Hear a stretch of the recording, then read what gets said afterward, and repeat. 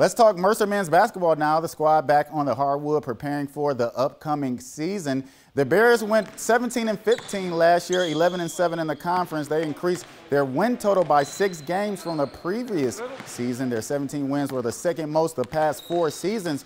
From January 15th to February 1st, they won 6 straight games, their longest winning streak since the 2017-18 season. But now the Bears are focused on this season. They're expecting great things here. Here's head coach Greg Gary on what he expects. Our expectations are to win the league, and that's what we added some pieces this year. It's a totally different team, and we still got to play games, and but our expectations are you got to bring it every day.